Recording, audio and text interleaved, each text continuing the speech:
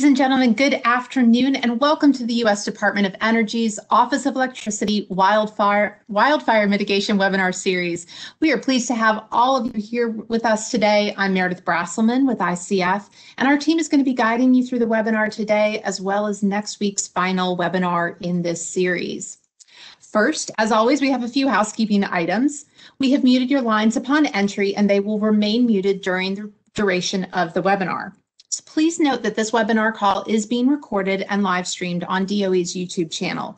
It will be posted on the Department of Energy's website and may be used internally. If you do not wish to have your voice recorded, please do not speak during the call. If you do not wish to have your image recorded, please turn off your camera and participate by phone. If you speak during the call or use a video connection, you are presumed consent to recording and use of your voice or image. If you have technical issues today or questions, please type them in the chat box and select to send to the host. We are going to start our discussion today with a quick poll. We would like to know if prior to today's webinar, have you talked to a DOE or a national lab representative about technologies to help mitigate wildfires? You can see the poll in the polling function, and if you can just answer yes or no, that would be great. And then we're going to continue with some of our housekeeping items. So we are going to be taking questions today. You may submit your questions throughout the presentations, but we're going to hold them until the end. So please submit your questions in the chat and select host from the drop-down menu. Please also reference either the speaker's name or the topic when you submit your questions so we can ask the correct panelist at the end of our conversation today. And finally, if you need to view live captioning, please refer to the link that will appear in the chat panel. So to get us started today, please welcome Vanessa Chan, Chief Commercialization Officer and Director of the Office of Technology Transitions at DOE. Vanessa. Thanks for joining us today for this third installment in the Department of Energy's Wildfire webinar series. If you tuned into parts 1 and 2, you heard from Pat Hoffman and Michael Pezin in the Office of Electricity, as well as a host of our experts on some of the technologies and tools the department can bring to bear on the challenges posed by wildfires. Through these stories, you got a detailed look at how our national laboratories, the crown jewels of DOE science enterprise, apply their talents to solving real-world problems. As Chief Commercialization Officer and Director of the Office of Technology Transitions, OTT, my focus is on translating the work that our labs do into impact in the real world. We help our labs conceive and find potential applications for their technologies. Then we connect them with the industry partners and innovators who can add their expertise to bring this new solution to market. OTT fulfills its mission to expand the commercial impact of the research investments of the department in 3 strategic areas.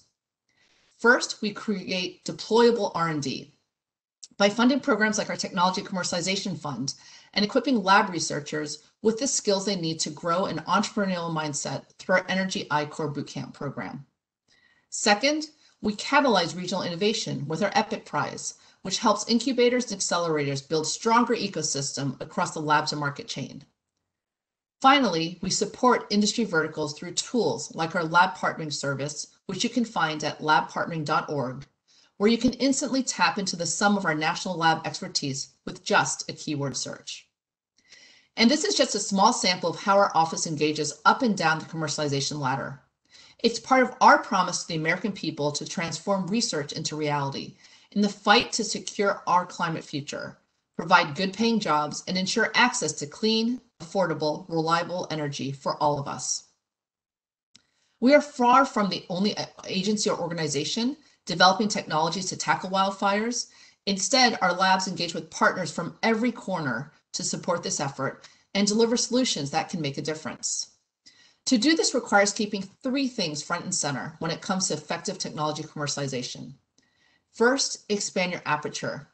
You may be developing a technology to solve one problem, but are there other problems that you can solve with it? If you're creative and look for opportunities, you can go from modeling power systems for distributed energy to building tools that can keep the lights on when the grid is under threat. Second, engage and align the ecosystem or stakeholders early. You need the support of everyone from conception to implementation, or the technology will languish on the bench. No single organization can drive impact on their own. You need an ecosystem. Third, and something you don't see in the success stories, but you would behind the scenes, is to call it quits sooner rather than later if a technology is not working. There's no shame in stopping a project, and the nature of R&D is such that some things just won't work. Get into a growth mindset and ask yourself, what did you learn from this not working? It's not a failure, it's an experiment with a result you didn't expect, and that is okay. Stop and move on. The 3 labs you'll hear from today have built analytical tools that are ready, or almost ready, to go to bat for the agencies, organizations, and businesses that work to keep people safe when a wildfire strikes. Argonne National Lab's Wildfire Threat Model integrates wildfire hazards with power and telecommunications infrastructure to predict what critical services will be disrupted or lost. This helps utilities prepare and protect their strategic assets and preserve communication lifelines. Sandia National Labs deployed its Standard Unified Modeling Mapping and Integration Toolkit, Summit, for use by the California Fire and Rescue Training Authority to help agencies in their response to emergency scenarios, including wildfires and other public emergency events. And finally, SLAC is working with labs and industry to develop and deploy tools to anticipate, handle, and recover from extreme events. The Grid Resilience and Intelligent Platform, GRIP, uses machine learning and artificial intelligence to predict grid events and reduce recovery time by managing distributed energy resources, even when communications are limited. These powerful tools offer a glimpse of what's possible when our labs create partnerships and apply their world-class talent and facilities to solve problems that affect us all. OTT exists to further this mission. And the earlier we recognize the inherent possibility in a scientific breakthrough, the quicker we can support researchers and the innovation community in bringing it to life. Once again, thank you for joining us today for this small but critical slice of our lab's incredible capabilities. And I hope you'll continue to connect with us as you tackle new technical challenges down the road. Thank you. Thank you so much, Vanessa. So now it's time to hear from our colleagues at the National Labs.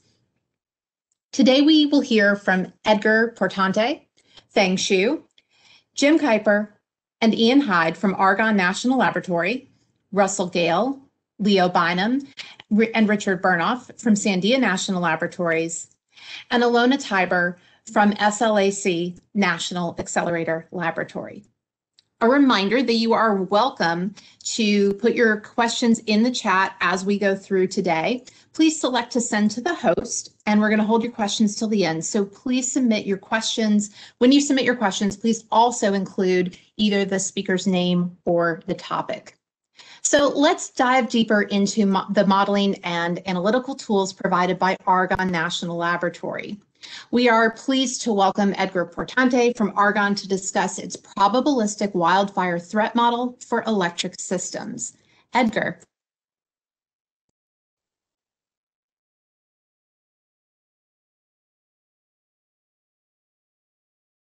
Hello. We can hear you now, Edgar. Oh, wonderful. So good afternoon, everybody. Welcome to the webinar this afternoon. Again, my name is Edgar Portante of Argonne National Laboratory, and I would like to talk about the ongoing project. In fact, we just started this project named Probabilistic Wildfire Threat Model for Electric System. Next slide, please. So the basic purpose of this model is to provide stakeholders, utilities, it should be DOE or Argonne, the ability to assess the risks posed by wildfires to electric power systems. It has 4 basic functions.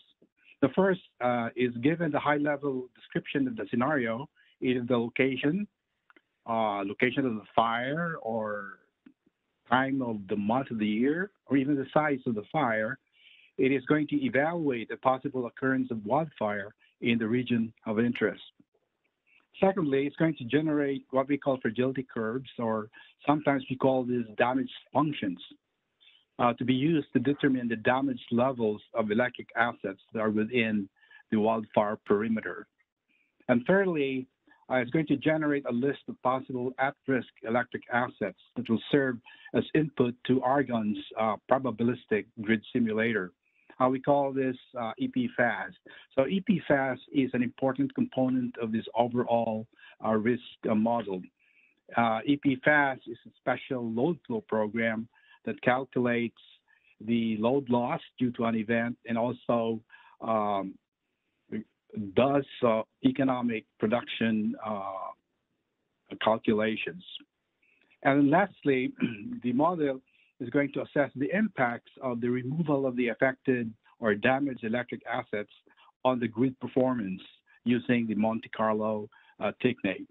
And the measured impact on the end is in terms of expected load loss, a different probability level, and also the power flow rerouting of the case chosen as a solution and changes in the economic dispatch or the cost of rescheduling the generation dispatch. Next slide, please. So this is the approach or the architecture of the model. Others might call this the input-output diagram. So the main input of the model is what we call the stochastic wildfire occurrence function, or the wildfire probability heat maps. And the one that you see here was developed actually by the University of California Merced model. Now, each of the cells in this heat map has a probability of fire ignition, and we can use that to establish whether there's fire or not in each of the cells in this heat map. So the first step in the in the modeling process is to do a random sampling of the stochastic fire probability function to see whether there's fire or not in that specific cell in the heat map. If there's fire in that cell, then all electric assets that are contained in that cell will be assumed damaged, and they will be removed from the system. So this changes the topology of the system. After that, we are going to review the status of the system and see which other component of the system will be on outage due to forced outage rates. So we will do another random sampling of the FORs and examine which ones are going to be out due to forced outage rates.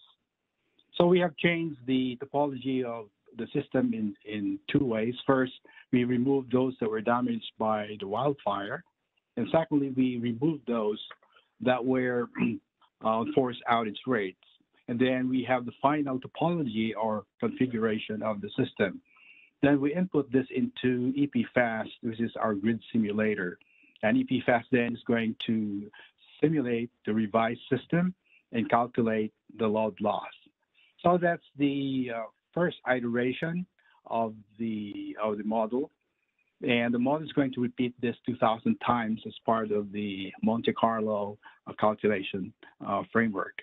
And after that, it's going to generate graphs and tables that will be used to assess the reliability of the system and the impact of the wildfire. The recommended approach here is first to run this without the wildfire event, and then run it a second time with the probability occurrence of the wildfire. All right, next slide, please. Now, in terms of the input, we have four categories of input for this model.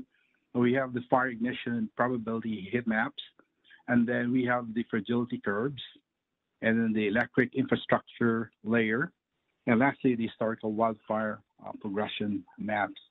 For the fire ignition probability heat maps, we are currently concentrating on three indices: the University of California Merced Index that I've described before, and the Keats-Bryan Drought Index, and also the Fire Danger Index.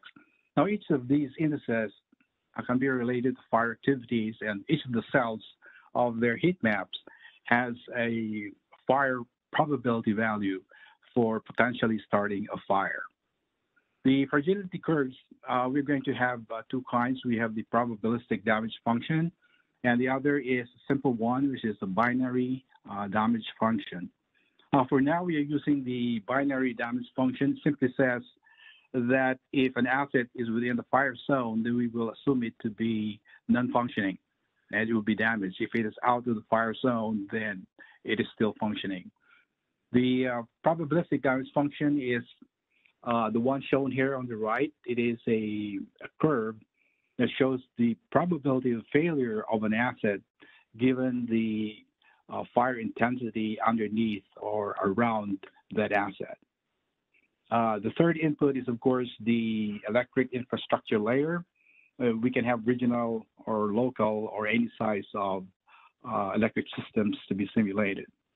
And then the fourth is the historical wildfire progression map. So we're going to collect historical wildfire events and also their wildfire patterns and wildfire intensities. And this will be used by the scenario creator to anchor the characteristics of the event, especially the size of the fire. Next slide, please.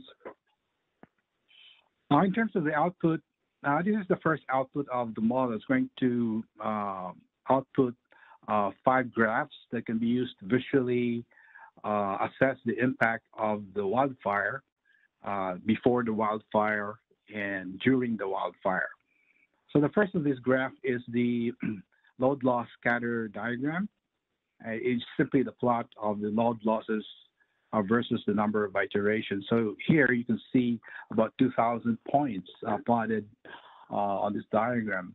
So if you run this, if you have a pre-event run, you will see the yellow or the orange line there. They call the average expected load loss. And then you can also run, assuming there is a fire event, you can compare the scatter diagram before the event and during the event. You can see that the expected average load loss is higher. The other lines there are lines indicating 1 standard deviation above the average and 1 standard deviation below the average. The other graph that is generated automatically is the load loss or megawatt loss frequency distribution graph, which is simply a plot of the load loss and the number of occurrence that it has over the 2,000 iterations of the Monte Carlo. So this also, you can compare the shape of this frequency distribution map before the event and during the event. You can see the difference visually on the shape of the curves. The third, I think that's the most important, is the load loss exceedance curve, which shows the probability of hitting or exceeding the certain amount of load loss in the system. Oftentimes, we are interested in trying to see what is the probability of hitting or exceeding the average load loss. And we want to look at those probabilities and compare it. What happens if there's fire? Would the probability of exceeding that loss increase or not? The other graphs include the megawatt loss probability distribution curve, which is similar actually to the frequency distribution graph. And the last one is the load loss cumulative probability distribution curve, which is kind of the reverse of the megawatt loss exceedance curve. Again, you can compare the shape of these curves before the event and after the event and see how the fire has impacted the reliability of your system. Next slide, please. Also, we have developed 7 indices that we thought is going to help assess the reliability of the system. This indices would allow the comparison of the systems before and during the wildfire event. Now, in this table, system 1 could represent the system prior to the wildfire event, and system 2 could represent the same system, but during the fire event. And you can see that there is an increase in value of these indices before and during the event. The first index here is the expected average load loss, and the second is the expected average load loss as a percent of total system loss. And I think that's an important value. And the third is the probability of exceeding the average load loss for the system. You can see that before and after and during the event, it has increased tremendously. If you take the ratio of that, then you can see the degree by which the system has deteriorated because of the fire. Now, of these 7 indices, we discovered that the first 3 are the most important and very consistent in terms of measuring the impact of the wildfire. The items number 4, 5, and 6, and 7, the ratios, sometimes they don't really indicate the degree of the impact, and it's a case-to-case basis. So in using this, items 1, 2, and 3 are the most important and always consistently of value as you evaluate the reliability index of the system. Next slide, please. So the last output is a data sheet. But this is an important sheet because it contains the list of the 2,000 cases simulated by the Monte Carlo model.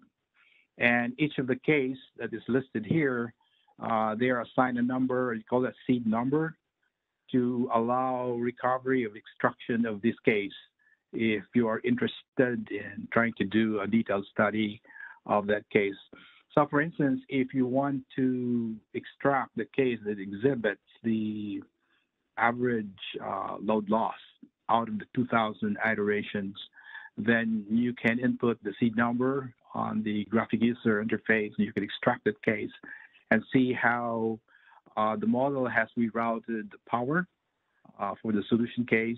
And also you can perform economic dispatch to see the increase in overall cost because of the impact of the wildfire. Next slide, please. All right, so this is my last slide. So we've shown that the probabilistic threat model can have the following capabilities.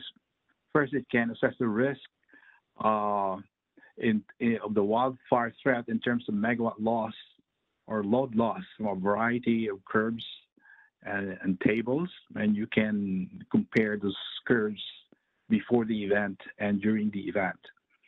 Also, you can compare the system performance during the event and also before the event, looking at the reliability indices that we have developed and also on the shape of the curves. And you can extract the specific solution case that you're interested in and see what are the alternate routing paths that are possible if some of the lines are destroyed by the wildfire. And also it has the ability to perform redispatch the generators to examine the cost of increase in production costs because of the wildfire. There are still certain things that we are doing on this project. We hope to finish this maybe 3 and 5 months. The collection of the fire probability heat maps for more regions of interest. We are concentrating right now on California and Florida.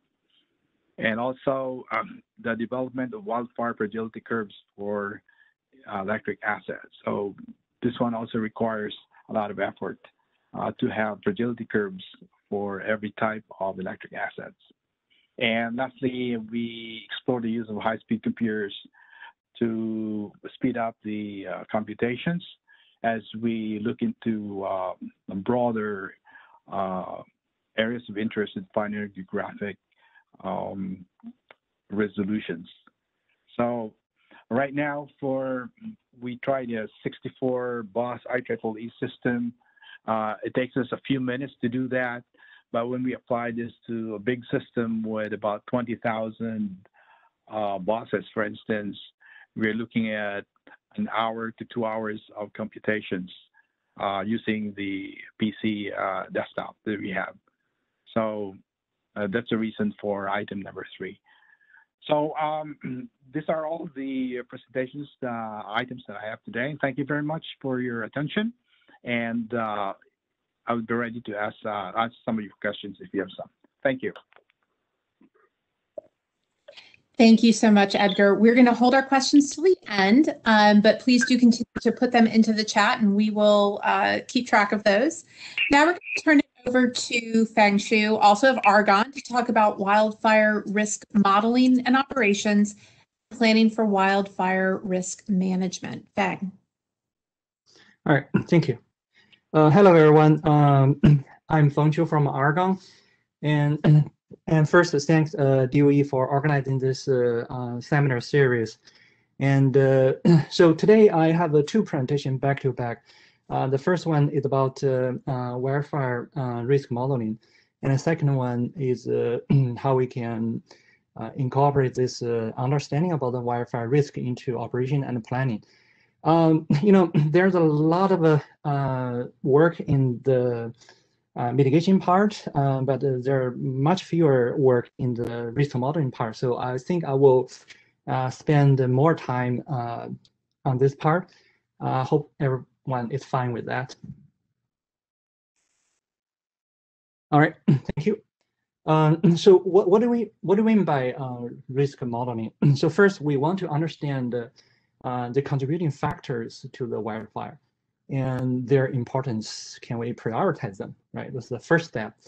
And then we can see that whether we can predict, whether we can forecast, so that we can better prepare. So the capability here are a set of statistical methods, stochastic process models, and machine learning.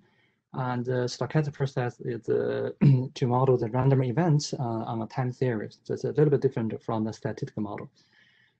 So our potential user include the utilities that does not have a dedicated analytical tools for the wildfire, and also we know that utilities have a lot of business to do. Maybe sometimes they don't have the luxury time to look at more advanced or the newly developed method to look at the wildfire. So we hope we can provide some useful things here. And also, if you're a policymaker or your developers, maybe you want to take a look at the fire risk in your area. So in the previous presentation, I already introduced our data warehouse and the visualization platform, and so this two presentation is going to explore those data and see what we can do to better understand the risk. All right. So this is the common sense about the contributing factor to the wildfire. It includes weather, like wind speed, gust, temperature, humidity, and also about fuel. Like a vegetation type, those kind of things. And third one is the power grid operating condition. And so that's our input data. So the output data are the fire incident report. And so we're going to look at this input output data and trying to see if we can discover the relationship between them. All right, so. And I just want to briefly mention the fire danger indices. This is not commonly mentioned, in literature. So this essentially is to lump the weather information we just mentioned and also the fuel information or the environmental information, and use some formula to generate just a single number to indicate the fire potentials. So this is normally used for naturally occurred wildfire, but it could be very useful to study the fire caused by power delivery. All right, so we have a KBDI, FPI, a number of things. All right, so methodology, I will just talk through this. The data set, as I mentioned in the first presentation, we have the incidence reports reported by the utilities, and we also have the weather information, the fire potential index calculated, and also the many other type of data. So if you're interested, please check out our previous presentation. All right, so that's our input and output data. So first, I'm going to talk about this statistical method, and it's really quite standard. I won't spend too much time on this. Just let you know that you can perform a number of analysis to figure out something. For example, in this slides, we can see that what kind of variables are statistically significant. For example, the fire potential index, and also there's another index called large fire potential probability, and also vegetation, right? All right, so I'm going to skip through this to this interesting model here. So, okay. All right. Okay, so let me. Okay, so. Feng, which slide would you like me to be on? Actually, I'm clicking. Thank you. So this is spatial temporal point process modeling. So we are seeing this page, right? Actually, I have control, so you just need to let me know when you're ready for me to switch. I think we're all caught up now. Okay. All right. Good. We're good.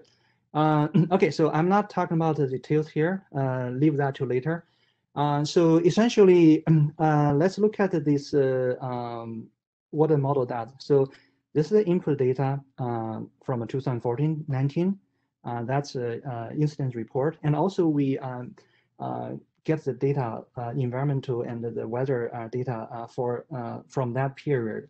And then we have a spatial and temporal model to train. So the final result is shown here. This is the prediction of the weather, the wildfire in one location. And the black dots are, our model saying there's no fire. And the red dot are the model saying that there are fire.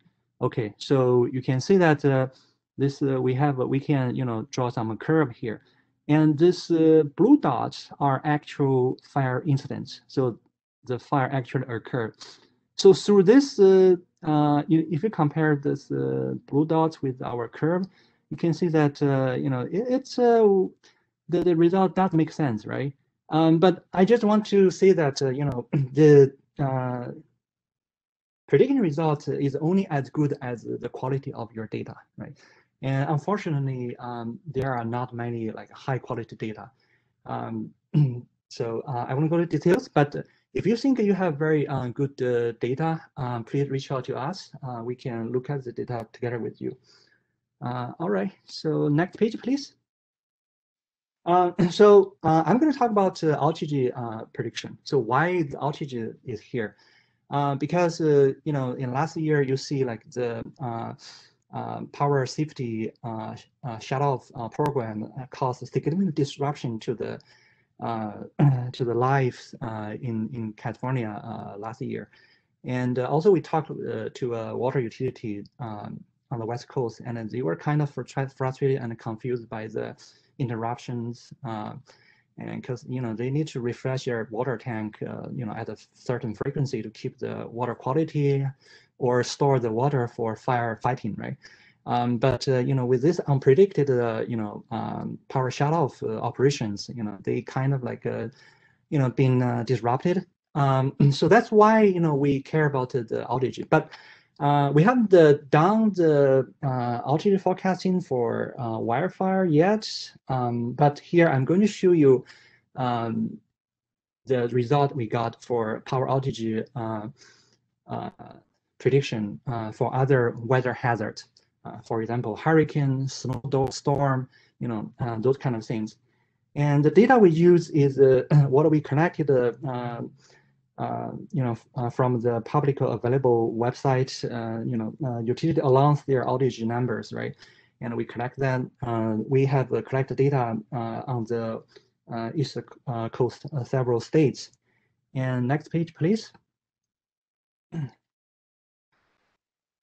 So let me just give a little bit of motivation. So if we plot the altitude number in this chart, let's look carefully here. The right curve, sorry, the right arrow, it's a 3D accumulated wind. So notice that this is accumulated wind because we believe that the weather force will accumulate and continuously impact the power grid. So that's accumulated.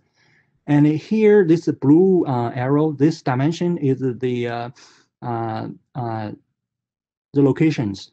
So we rank the locations with according to their altitude numbers, right? And now we look at this projection to this plane, this blue curve. Look at this blue curve. So this blue curve shows you that, when the accumulated wind force increase to a certain point, you see a sudden jump of the altitudes, right? And then it reaches to the maximal and there, right? Now, if you compare this one, Georgia, the right top, to the bottom one, and you can see that it looks like the Georgia can withstand more wind force than the other two regions, right? Because the jump is a much later stage, right? So, and if you look at the other projection on the green plane, this green curve here, right? And you will see that although Georgia, they seem to be more resilient to the wind, but once it collapsed, a lot of these locations in Georgia will have a very high altitude ratio. So this vertical axis are the altitude ratio between 0 and 1.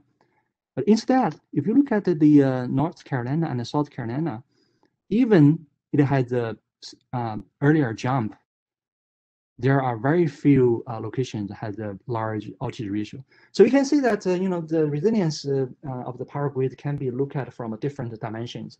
So that's kind of our motivation. So how we are going to model this? Next page, please.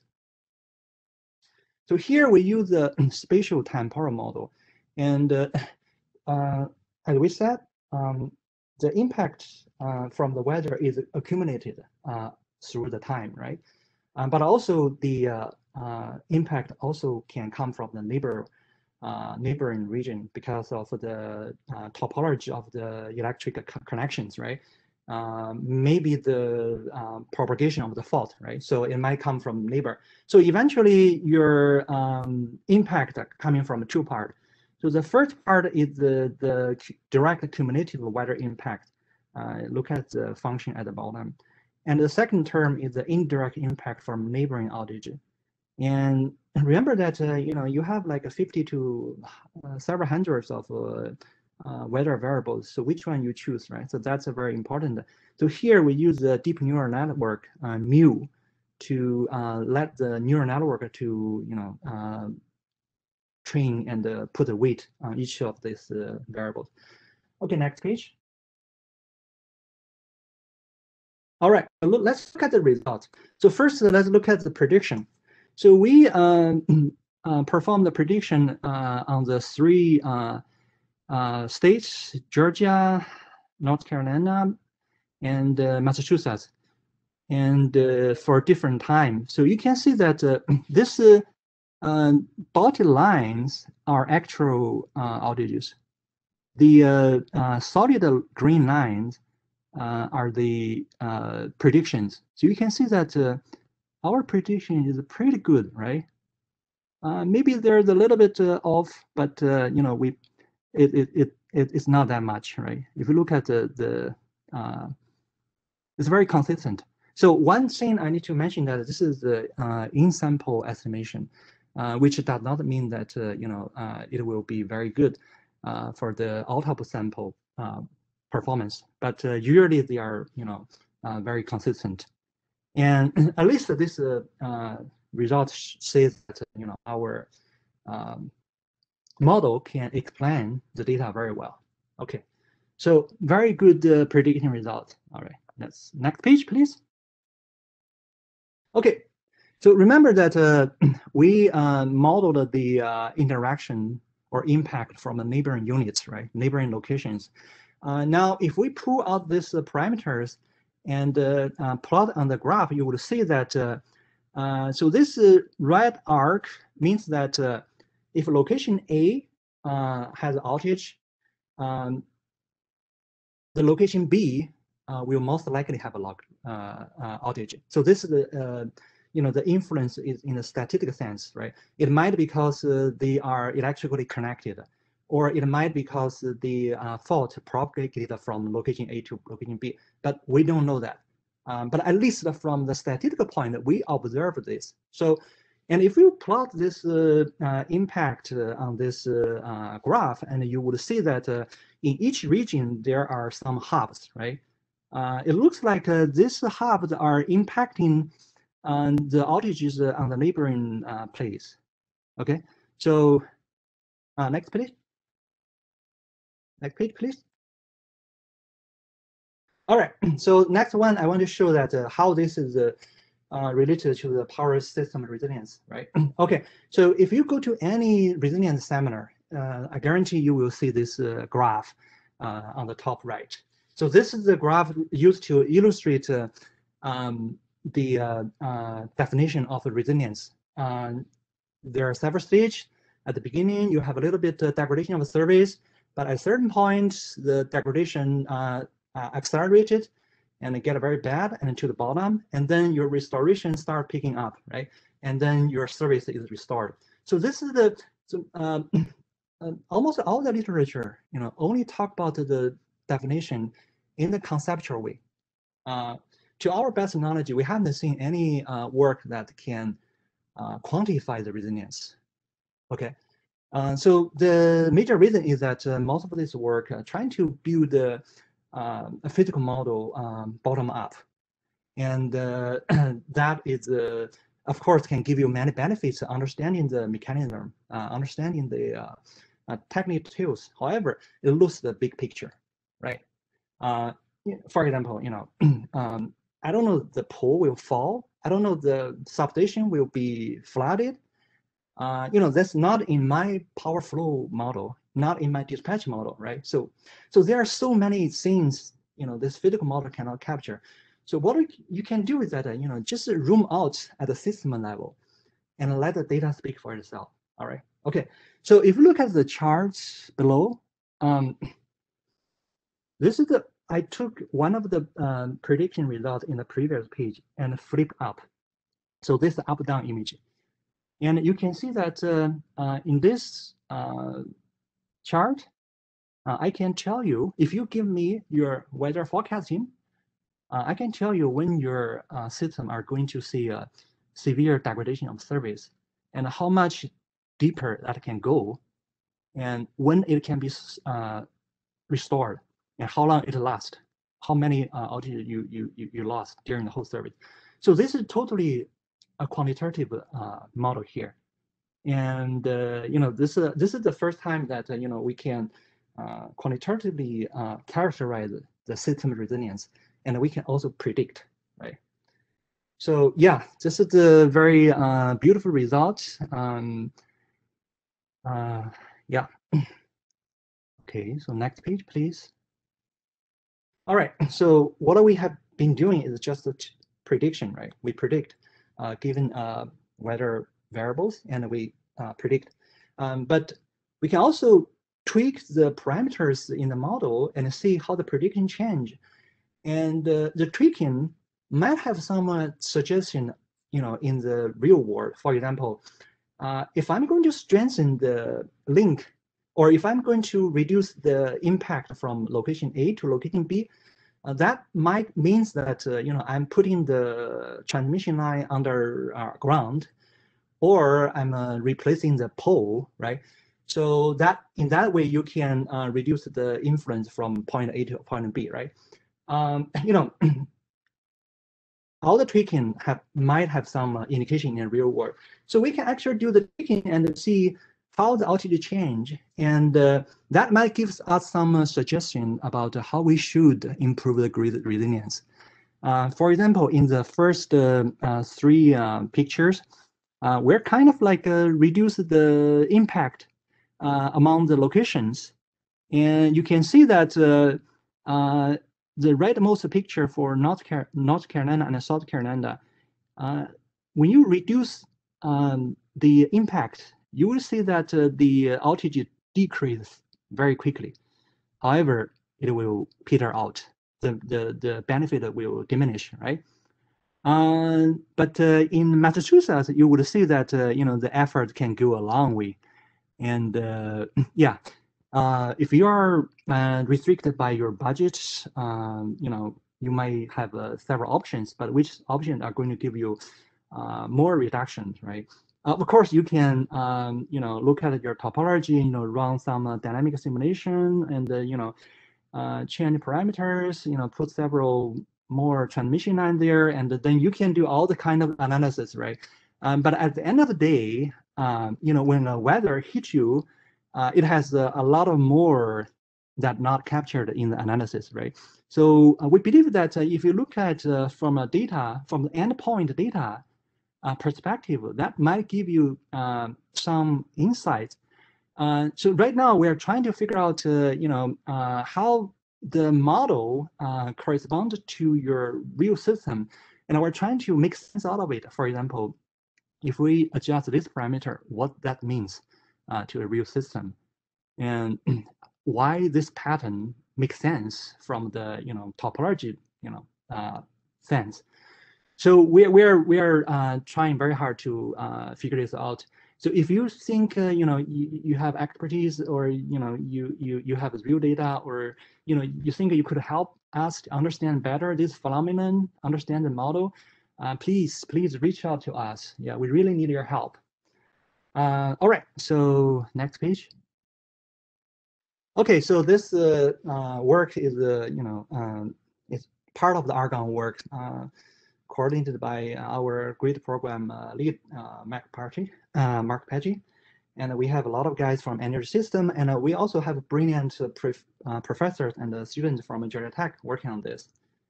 All right, so next page. Okay, and most of the work are supported by the Argonne LDRD funding, and also the advanced grid modeling program under the OE. So, and also we have a regular meeting with the Southern California Edison, and their advice consulting is really valuable. We thank them all. All right, I think that's the end of the first presentation. How much time do I have for the second one? We are running a little long, so if you could speed this one up, maybe do it in about 5 minutes. Sure, yeah. Okay, great. Okay. Yeah, so next page. Next page. All right, so I will talk about the some of our work in the three perspectives: the operation stage, the planning stage, and the disaster response stage. So I just want to emphasize that we have a lot of work in this area that can be used to mitigate the wildfire risk, and many other national labs also have the work. So this is only like a sample of the things we can do to help industry. All right, so next page. So the first one is, we talk about the public safety power shutoff program. It caused a lot of outages, right? So can we do it in a more optimal way? So here we develop a model to optimally dispatch the shutoff program. So you can decide which line to, because you have a lot of options to de-energize your facility, right? But which of the combination give you less outage, but also mitigate your fire risk, right? So we have this model here, take the input of the wildfire risk associated with each transmission line. So currently we're using KVDI, but of course you can use other fire potential index as a risk. Also, the output are set of lines to be de-energized to reduce the probability of causing a fire, right? And also minimize the load shedding. One thing special about that is, if you do the switching, you probably create an island that without any power support, right? So here we have anti-islanding mechanism to prevent that happen. And also we enforce N-1 security. So even after you do the switch, after the switch, your grid is also N-1 secure. All right, and next page, please. And the other thing you can do that to reduce the demand, right? So the less demand, the less power flow on the line, you have more margins to, to redispatch, right? So here we have done some work at the actual facility at Lawrence Berkeley National Lab and some nearby farms. So basically we have a scheme that can optimally dispatch and coordinate the different energy resource like the air conditioner and the energy storage fans and other things, so that the total demand will be lowered without much inconvenience to the daily operations. All right, so next, please. And now the coming to the design stage. So normally, when you do the expansion, you consider the future load, right? The growth of your load and many other things. But now you also need to consider the potential fire risk. So you want to kind of like, don't, if you have options, you don't want to across the area that may likely to be a hot zone in the future, right? So here we consider this, these scenarios, and we propose two-stage stochastic optimization model to choose which line you should put underground. And also, we also consider in the future you are operating in the power shutoff program, so that your total interruption from the PSPS will be minimized. And of course, this is the study on the mathematical power grids on a hypothetical scenario. But if you would like to how this can benefit your grids, we can look together with you. All right, next one. And also, we have seen that the PG&E and Southern California Edison on the West Coast start using microgrids to mitigate the outage consequence, right? So if I have to perform power shutoff, then how can I support the community, right? So now they're going to develop the microgrids to mitigate the outage consequence. Next one, please. So in Argonne, we have a lot of work in this networked microgrids. So the picture above shows that in the campus of Illinois Institute of Technology, we have a bunch of renewable energy like a wind turbine. We also have energy storage, and they have the independent energy resource. So at a time of emergency, actually we can disconnect the IIT campus from the grid, and they can support by themselves. And then you can organize by several individual, piece of grid, and they support their self-sufficient, right? And what's more is that in the next stage we experimented with this in this Brownsville IIT microgrid cluster, which we connect the IIT campus microgrid with another microgrid, so that they can support themselves. Next page, please. And if you want to have more flexibility, the boundary of your microgrids could be changed, right? So we have a bunch of research on this to help to optimize the boundary dynamically, so that your total load loss is minimized and your utilization of your energy storage or your renewable generation is maximized. All right, so next page, please. And this one is about the disaster response, right? So suppose you have a very large distribution grid, and then you are threatened by, for example, hurricane, or you're threatened by wildfire. And we have this project in which we use the solar and storage and mobile storage to help support the distributing grid. But also we can co-optimize the crew dispatch because when you have damage in your system, you will send your crew repair truck to the location to do the job. But that significantly impact how soon you can recover, right? So we co-optimize the two activities, the one in the power grid, the other in the transport network, so that they achieve the maximum speed for recovery. And this one could run like a very large system up to like a 10,000 node system. Okay, next, please. All right, so this is just the part of the work we have done, and in the next page you can see that this work are funded by Argonne LDRD, the Advanced Grid Modeling Program under OE, Solar Energy Technology Office under EERE, and also ARPA-E and the Grid Modernization Lab Consortium. Yeah, so that's the work I want to talk today. If you do feel some of the part is might be helpful to you, or you have some data that you want to look with us together, please feel free to reach out to me. All right, thank you very much. Thank you so much. I think there was a lot to go through there. Now we want to invite Jim Kuiper to discuss Gator. So, Jim? Good afternoon, everyone. I just want to start by summarizing kind of this, characterizing this talk. Okay, so the difference here is that we're looking at results from climate models, and they include data for the recent history on both observations and modeled results.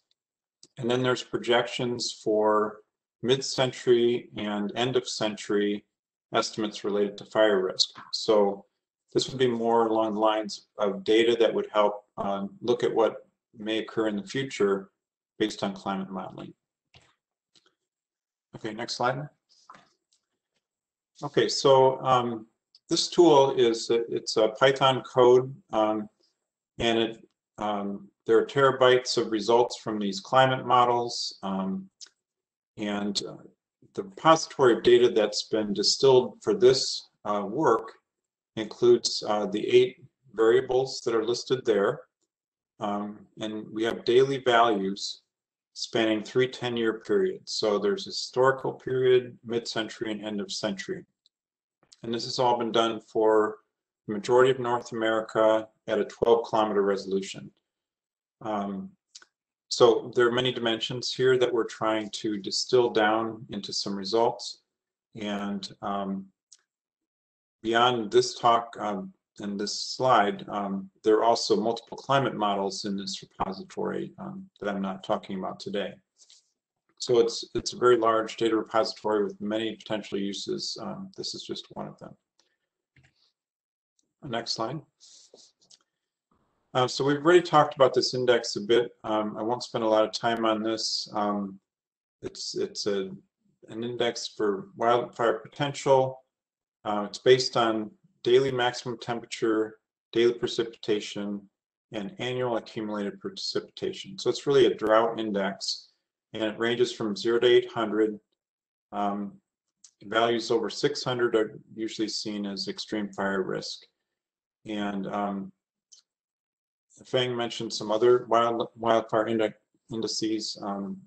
Those we'll be working on that in the future. Right now we just have the KBDI. Next slide.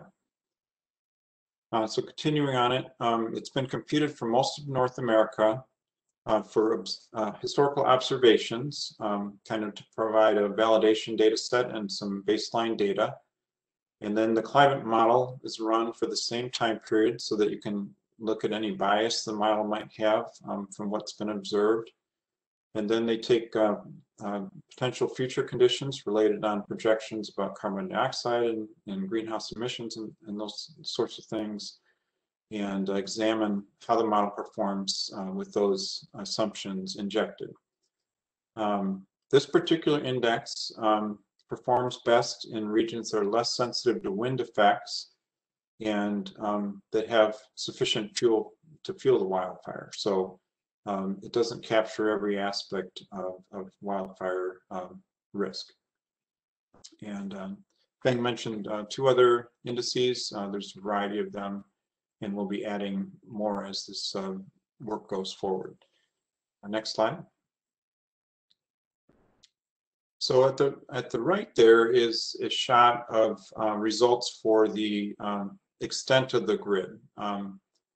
So the reddish band in Mexico there is more of an edge effect. It's not quite right. It needs to be trimmed, but otherwise the data are computed, and what I'm showing there is a result that's been output by this code based on running it, and this is the 95th percentile KBDI for 2002, taken from the climate modeling results.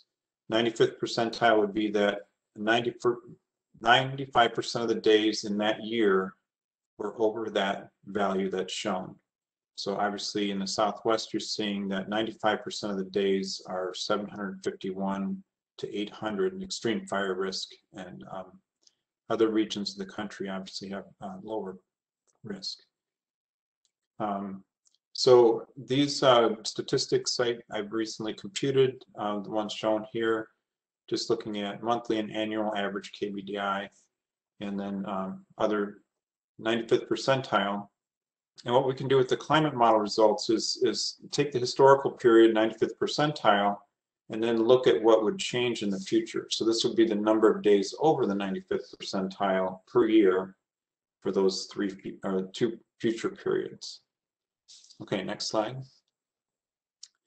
So as another example, this is the 95th percentile KBDI, and I've superimposed wildfire locations. So this is computed for year 2000, and you can see that in some cases the wildfires correlate well with the KBDI high values, and some less so. But most notably at the right there, this distinguishes this particular effort from some of the others presented, is that we're looking at these future periods. So one thing to keep in mind is if something was already high risk in the baseline, then you're looking, in the future periods of an increase. So a low number there means that dramatic change isn't expected. But on the whole, almost 100% of the country is expected to rise in this particular index, and some very significantly so. So that's one of the uses of this data set.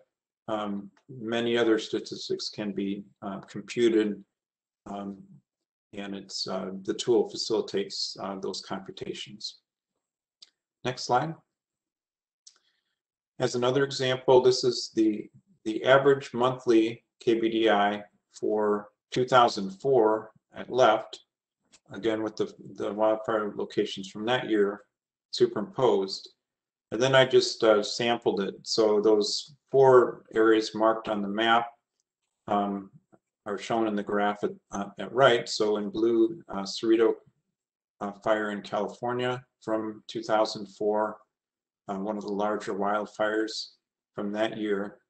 And you can see over the span of the decadal computations how that KBDI value widely varies over different months. So this is just showing both the magnitude and the variation of these statistics for these 4 particular regions. So obviously you can generate quite a bit of information from looking deeper into these statistics and these characteristics, both for different regions and within the same region, to see temporal patterns and projected future ones. All right, next slide. So one of the ways, one of the outcomes of this is, and this is in progress, we'll be adding some sample results to the energy zones mapping tool. So this tool is a completely separate effort, but it is a publicly available web-based mapping tool. It has a large geospatial data library, about 330 layers that are focused on energy infrastructure, energy resources, and other siting factors relevant to energy analysis, and then some reference and background layers. It provides suitability modeling and analysis for power generation and energy corridor paths. So as an example of wind turbine suitability model, you can take a variety of factors that factor into where a good place to site a wind turbine would be, and you can generate a national heat map and analyze that in this tool. So as we add this KBDI wildfire risk, we can start looking at potential impacts to infrastructure and even suitability for new infrastructure, and take into account wildfire risk as a variable. And that can either be future risk or historical. All right, next slide. And I'll just sum up my role in this. I'm a GIS expert, and we have an entire climate and atmospheric modeling department here. So the folks listed here are most of them are PhD level scientists that have been doing a lot of climate modeling. And then the actual statistics were computed by an intern last summer. DOE sponsors interns, and Emily worked with the climate professionals, and they generated that KBDI addition to the repository that we're using here. My main role has been coding things like the tool, and technical coordinator for the energy zones mapping tool. All right, that sums up my presentation. Thanks for your attention, and I'll be ready to answer any questions at the end. Thank you so much, Jim. We appreciate that. Our last speaker from Argonne is Ian Hyde, and he's going to discuss the National Preparedness Analytics Center. Ian? All right, great. Thank you so much for having me, Meredith, and to the entire DOE team. I'm very pleased to be here. Again, my name is Ian Hyde. I'm the Deputy Director of the National Preparedness Analytics Center. We are a part of the Decision and Infrastructure Sciences Division at Argonne National Laboratory. I'll get into our specific capabilities in a moment, but just as a preface, our team is, we are an interdisciplinary center, which will be reflected in some of the tools and resources that I share today. So while some of what I share is not explicitly directed at wildfire, it can be applied in multiple hazard contexts and in multiple disciplines as well. Next slide, please. So to tell you a little bit about what we do as a preface to the tools and resources that I highlight, our capabilities fall into decision science, modeling, and simulation. A lot of our work is done through geospatial analysis and data visualization, with a focus on all hazards and all phases of the emergency management cycle. So anything from resilience to preparedness, hazard mitigation, response, and recovery. A lot of that ties back to social and behavioral systems as well as infrastructure sciences. So anything from thinking about vulnerable populations and people to infrastructure protection. And as you can see, our people are also a broad range of disciplines, which is what we bring to each of the projects that we do. So next slide, please.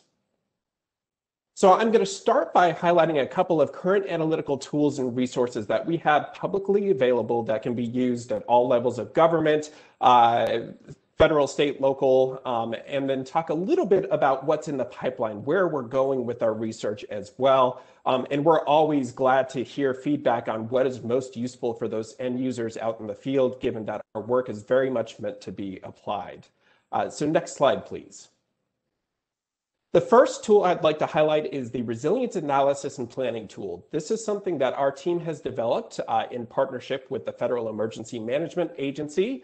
The Resilience Analysis and Planning tool is available on the FEMA website at www.fema.gov/wrapped.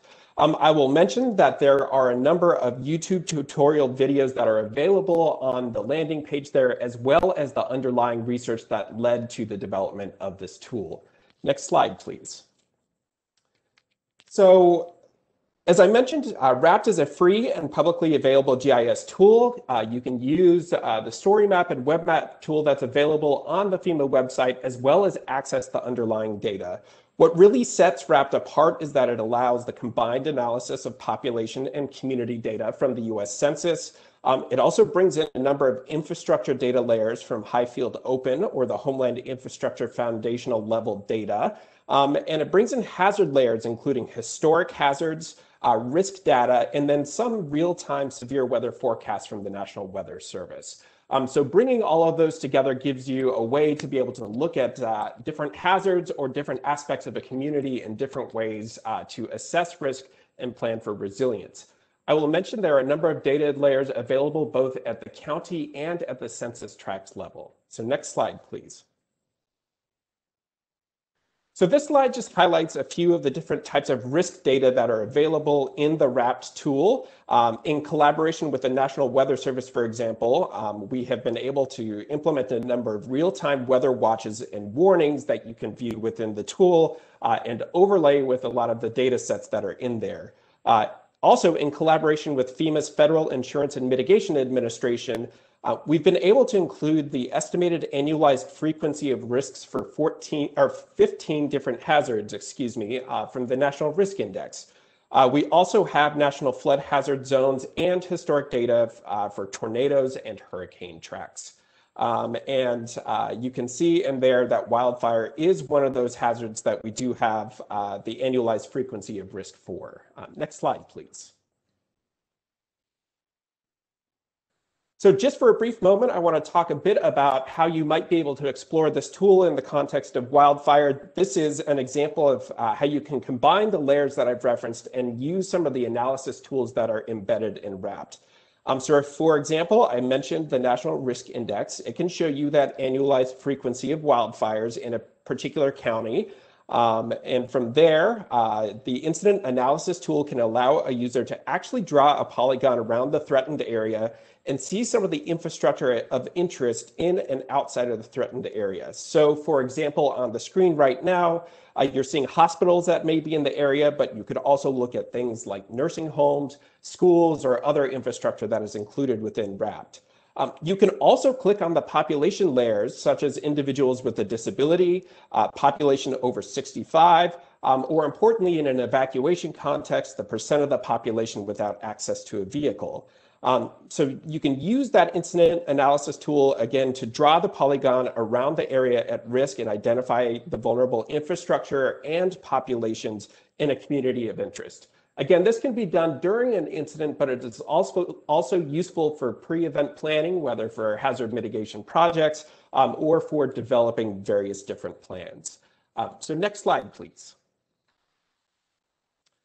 So another thing I wanted to briefly talk about is some of the work that we've been doing around COVID-19. I think it's important to acknowledge upfront that it may not seem like pandemic-related work could help in a wildfire context, but one of the things about COVID-19 is that it has occurred alongside multiple different disasters, and some of the impact assessment work that we've been doing has been able to apply in a wildfire and in a hurricane context.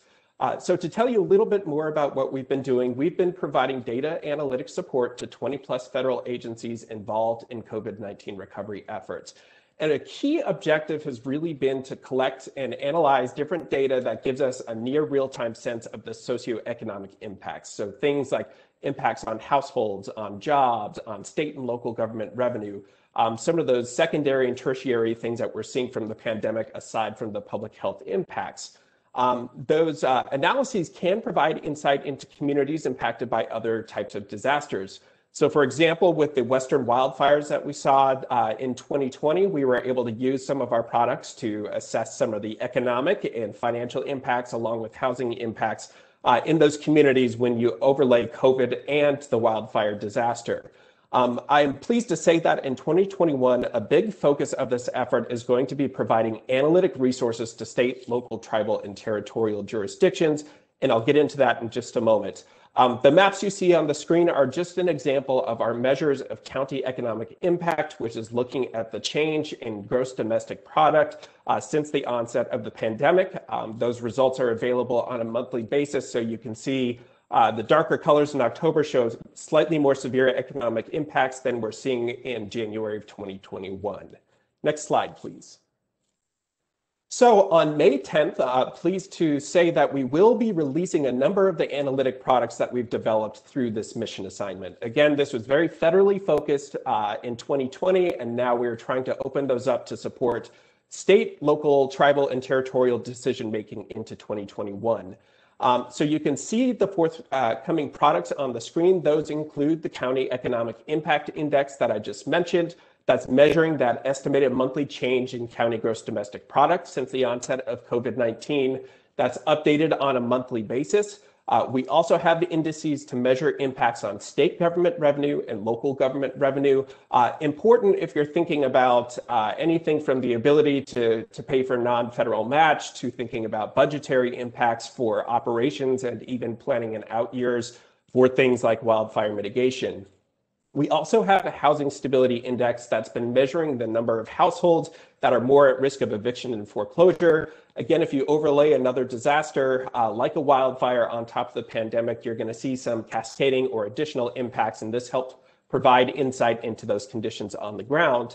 And then another index that we've developed to help in long-term recovery planning is our Internet Access Index, which measures household access to high-speed internet based on the availability of broadband and household subscription rates, something that can be useful for anything from telehealth and distance learning on through to engaging communities with emergency management programs, vacuums, and otherwise. Next slide, please.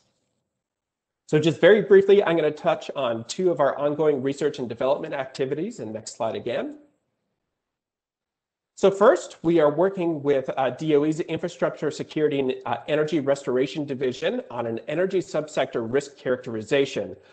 Through this, we are estimating the exceedance probability of electric outages of certain magnitude disasters caused by wildfires, hurricanes, earthquakes, tornadoes, ice storms, and severe thunderstorms. With this, we're going to be using historical data and supplemented from some of our advanced climate models that you've already heard about from my colleagues today. We're also looking at overlaying the RCP 4.5 and 8.5 scenarios on top of this to take climate change into consideration. Our hazard scenarios will then be run through our EP-FAST and eGRIP electric subsystem models to assess impacts to the electric system. And this will result in reports of estimates for demand loss, unserved energy, customers affected, equipment damage, and restoration time. This is an ongoing project where we expect to have more results in the fall and look forward to being able to share more in the future. And finally, one last slide. So I want to talk just briefly about our rapid assessment of impacts and needs model. This is a project we've just gotten underway, but as somebody who's worked in disaster recovery for more than the past decade, one of the things that we have seen on the ground is that there can be a gap in our understanding of true disaster impacts all the way up to 6 months or a year after a disaster. And you're trying to think about what do your recovery and reinvestment priorities look like to try to restore your communities. So the theory behind the case of this tool is that we're going to provide rapid, high confidence, quantitative assessments of impacts to disasters to infrastructure, housing, and the economy. Ultimately, our goal is to get very place specific, so at the sub-county level, so we can identify priority areas of interest and characterize those impacts. We will be using some of the event generation characteristics methodology for the previous project I just mentioned, starting with hurricanes. So thinking about trajectory, intensity, and duration, overlaying those event characteristics with existing infrastructure and population data to then develop estimates of impact. In phase 2 in 2022, we're really planning to get to multiple hazards, wildfire among those, to also incorporate high resolution climate change data to really get to very specific estimates of impact to different types of infrastructure, to units of housing, and to the economy, including jobs, GDP, and otherwise. So something to stay tuned with. We're very excited to get going with this, and we'll look forward to sharing this in the future. And so with that, I will turn it back over and be ready for questions at the end. Thanks so much. Thank you, Ian. Now we want to introduce our first speaker from Sandia National Laboratories, Russell Gale, who's going to be talking about Summit. Russell. Hi, good afternoon, everybody. Hope everyone's enjoying the presentation. I've been so far. I'm going to talk a little bit about a tool that we've been working on, or a toolkit called Summit. So Summit is short, as you can see there, for the Standard Unified Mapping, Modeling, and Integration Toolkit. Next slide, please. So for just a little bit of history about the kind of where Summit came from. So Summit originally was used to identify, or was rather used to address gaps in the workflow for modeling and simulation platforms. And so in general, our goal is to be able to efficiently produce data from multiple scenarios, to be able to archive, share, reuse, not just the data, but also the models themselves, and then be able to allow that data to be used for future planning, comparison, response operations. Next slide, please. So kind of this image shows a general idea of kind of how where Summit fits in the spectrum. So across the various different interested parties, they have a number of different applications, from risk analysis to the hurricane program or some FIRAs. We also have a set of modeling, simulation, and data assets. So that could be your threat model, your hazard model, as well as some downstream impact modeling or response modeling. And Summit really aims to fit right in between all of those. So Summit is one way to think about it is a tool that allows you to generalize all these different types of modeling, simulation, and data assets, and to be able to put them into kind of a single application. Next slide, please. So in this slide summarizes kind of the different ways in which we've been using Summit. So kind of on the top workflow, it advertises Summit for planning purposes. So kind of initially you take in a single scenario. And so in this case, when I say a scenario, it's you define some sort of hazard, and then you give it for that hazard, you have some amount of impact. We can take that scenario, put it into kind of a batch. The batch can be either a Monte Carlo or other type of simulation. We take that library, do an analysis on that library to be able to help determine various things such as clearance times or the evacuations and whatnot, and those types of things. We also have the ability in Summit to ingest live data. So that includes hazard data, weather, traffic. And then from that, we can also output data and visualization and uncertainties for response operations as well. Next slide, please. So the process in Summit in itself is two different applications. There is a Summit server and a Summit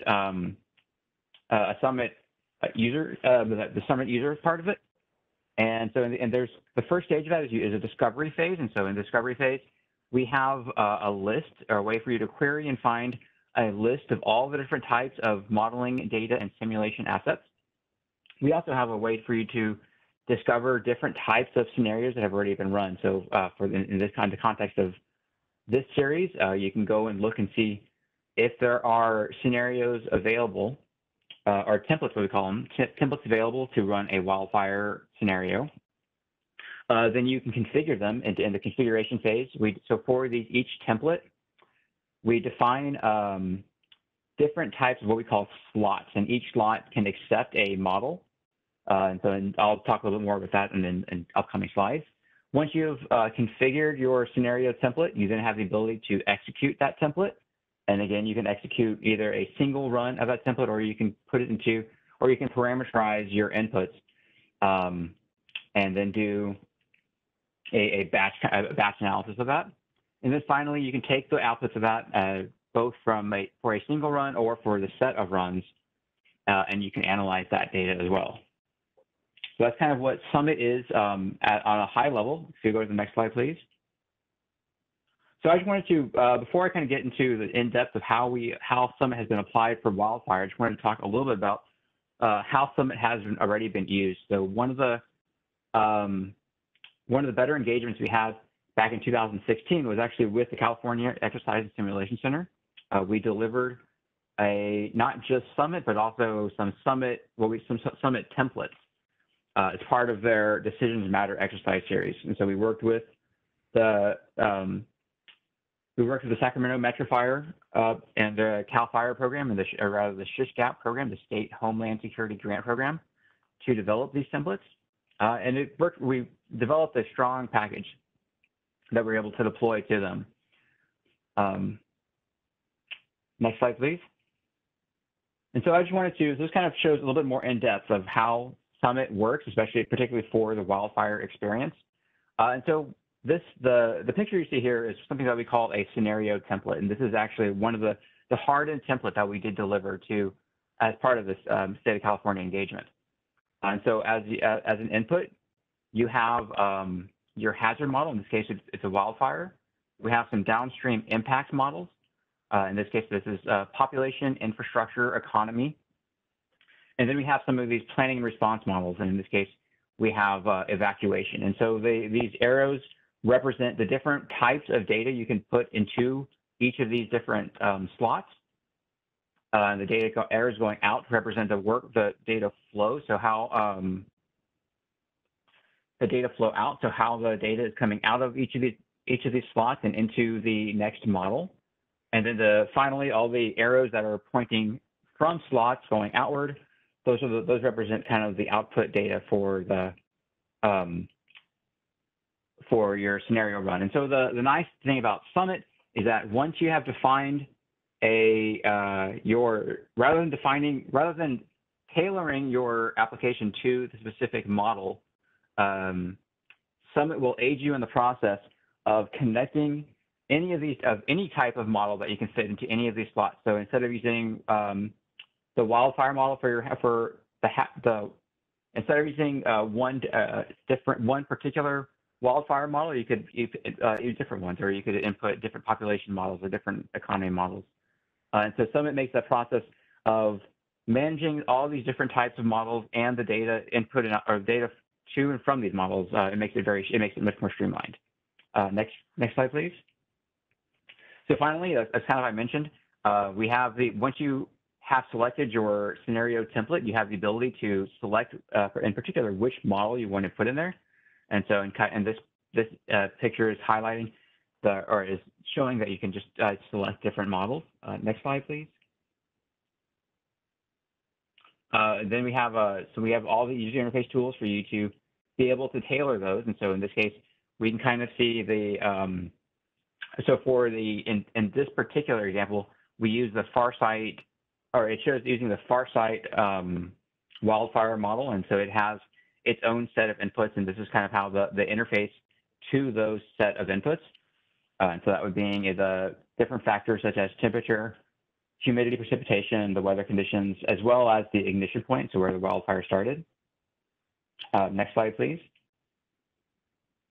Finally, we have for each of the different models under there, you can select different things. And so one of the, kind of as mentioned in other presentations as well, infrastructure is one of the most interesting topics. And so you can select to include which particular types or all types of infrastructure.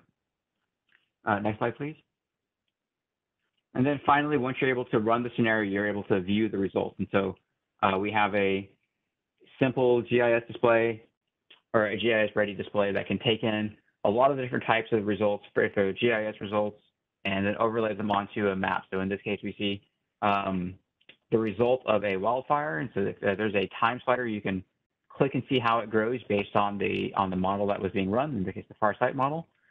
You can kind of see on the right side, you can kind of see a color magnitude. So it's kind of a notional scale, and it shows if it's I believe it's a white hot type model. So if you have the whiter the cell, the larger or more intensive the wildfire was based on its perimeter. And then, and if you go to the next slide, please. And then finally, we have the ability to toggle on and off the different infrastructure layers. And so you can see if any of those wildfire perimeters intersected any of the infrastructures of interest, you're able to see that and visualize it on the map as well. And so not shown here is we also can do things such as evacuation. So if you pick a evacuation zone, you can see the population within that zone and the different ways in which the population may evacuate as well.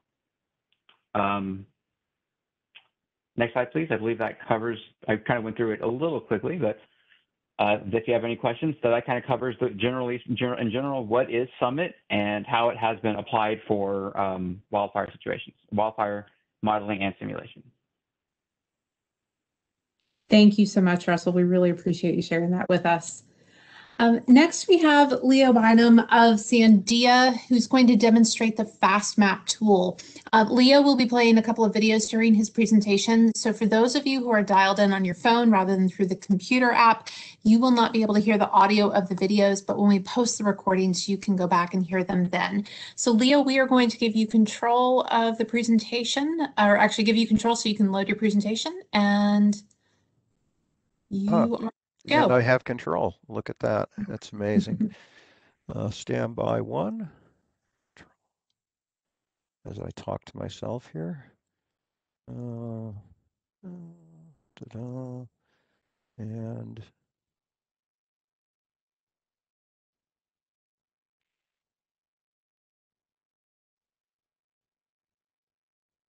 are we being shared? There's not enough memory in the system resources to start PowerPoint. I'm not sure what's up with that. All right. Well, if you would like us to drive the slides, yeah, maybe you could drive. Okay, we'll do that. Yeah, that sounds better. Then I don't have to think. Okay. I'll wait till you get the first one up, and we will go from there. So we were looking for the PowerPoint rather than the first video.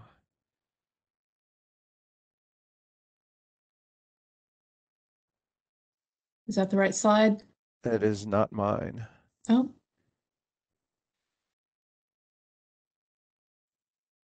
Oh, okay. Let's see here. 1 second.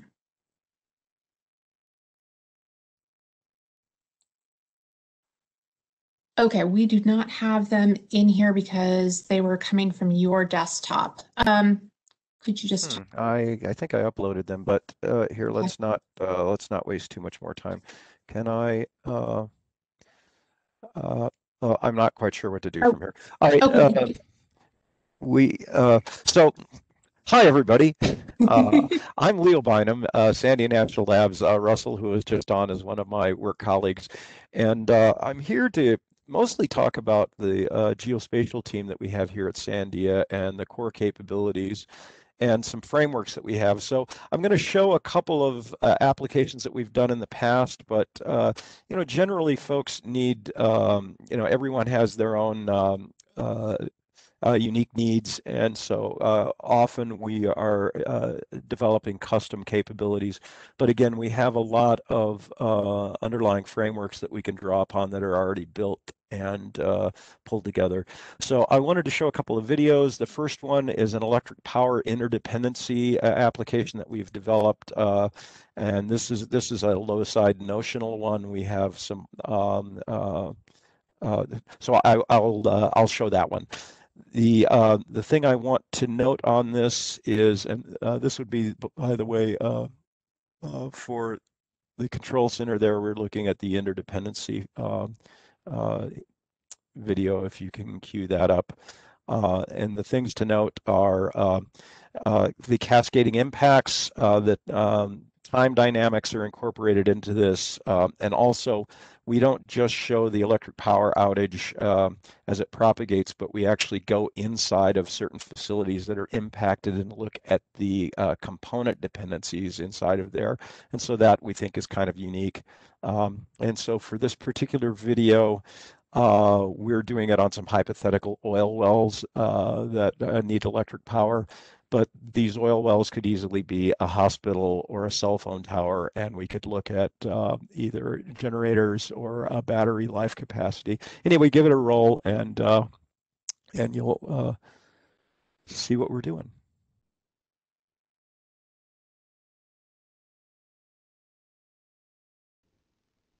Hi, my name's Leo Bynum from Sandia National Labs. And today I'd like to do a really quick demonstration of a prototype application that models infrastructure interdependency and cascading failures. In this particular data set, we have some fabricated data of oil fields. and some hypothetical oil wells that are serviced by power plants, power transmission lines, down to transformers, distribution lines, and then further we have a number of communication nodes and communication links that all connect to a central command point to monitor all these wells. This web application, we can pan and zoom and click on any of the assets and get information about them. Also, we can click on a particular well, and we can also get its status, which is online, on the grid, and running.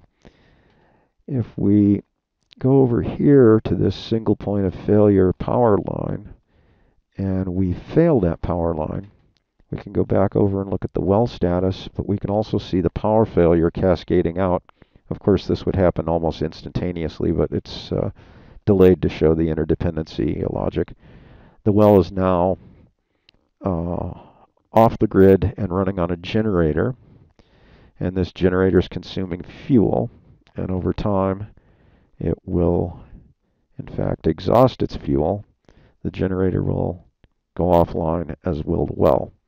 We can go back over and repair this power line, and again we can see the power cascade on back through the system, and eventually turning on the grid, and the well becomes operational.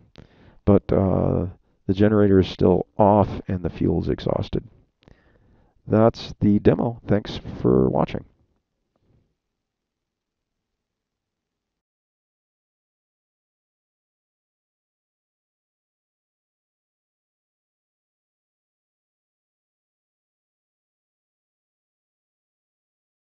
And so that's the first one, and we have a second one. I don't know if this is coming out in full screen mode on my side. On my end, I'm only seeing kind of a smallish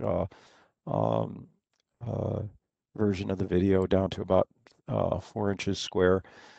But the second one is a tool that we did in the past called FastMap, and it looks at infrastructure impacts for natural disasters. The one that we're going to be showing today is for an earthquake, but it could easily be a fire damage or an evacuation zone. The important things to note on this one are the nationwide infrastructure, but the other thing that we want to show here, which is not particular to infrastructure or really anything except a broader geospatial capability that we've actually got a patent on, is this user data import. So we can quickly import user data. The user, not some admin, can import the data, arbitrarily symbolize it, push it out, broadcast it, and then this capability is a little bit like Twitter, but instead of with just 140 characters, you get a full map, and not just a picture of a map, but a full dynamic interactive map that you can use, markup, and retweet. Anyway, I think it'll mostly speak for itself, so let's go ahead and roll that one. Hi, my name's Leo Bynum, and I'm at Sandia National Labs here in Albuquerque, New Mexico. And I'm here to demonstrate this tool called FastMap, which is an infrastructure browsing tool that we use here internally. But also I wanted to show, incorporated in this tool is this unique ability to go and share, publish, and collaborate, which I think has applications across the entire GIS domain. We've developed that here at Sandia Labs and have filed for patent on it. Let's take a look at the tool first, and then we'll get into the publishing.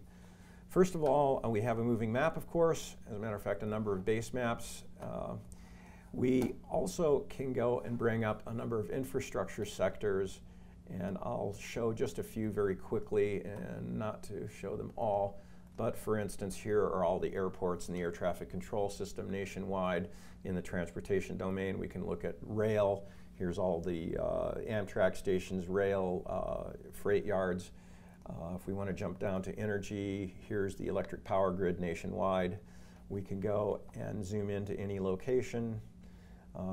click on a particular power plant, get the information about it. This is natural gas, number of megawatts, that sort of thing. We can zoom in very close on a location. We can also grab the little satellite slider here, and we can go and see the plant itself. We have a number of other infrastructure sectors here as well, but I think I'll skip that in the spirit of brevity. These I tend to consider statics. In other words, we have these things pre-staged, we know what they are, they don't tend to go anywhere.